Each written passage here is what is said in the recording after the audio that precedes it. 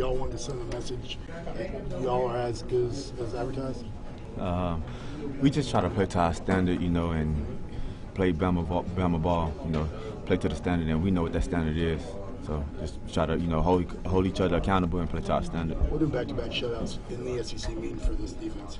It means a lot, but obviously we still have some work to do. We just got to get better each and every week.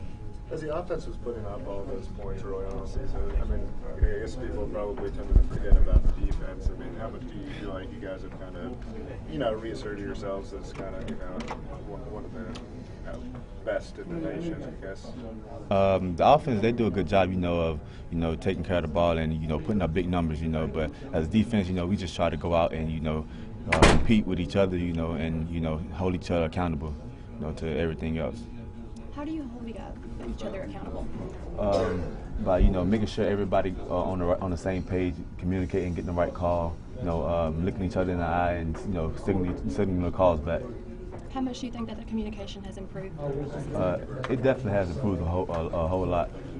We still have still can communicate a lot better, but it has improved a lot.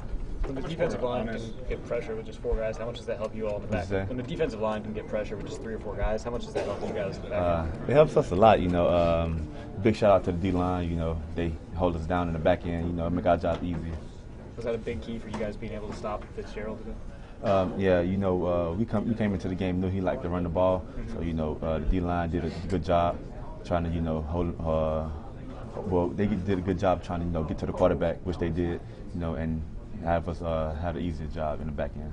Coach mentioned that getting all that pressure with just 4 down defensive linemen was pretty important. Is that a message that you guys are trying to continue on throughout the rest of the year? Yeah, the D-line been doing a good job all year, and we trying to keep that going, for them, and we trying to make their job easy in the back, by not letting anybody get open. They try to, do a good job up front, getting to the quarterback and sacking the quarterback real fast. Did you have to mix your coverage as much today, or did you pretty much stay base? We had to adjust a couple times, but it wasn't nothing real serious. But we made adjustments in. Kind of like what you expected, or Yeah. You knew what they were basically going to do. In Yeah. other words. Mm-hmm. The defense itself wasn't able to force a turnover today. They had to punt. But is that something y'all look at to kind of improve next week? Yeah, definitely.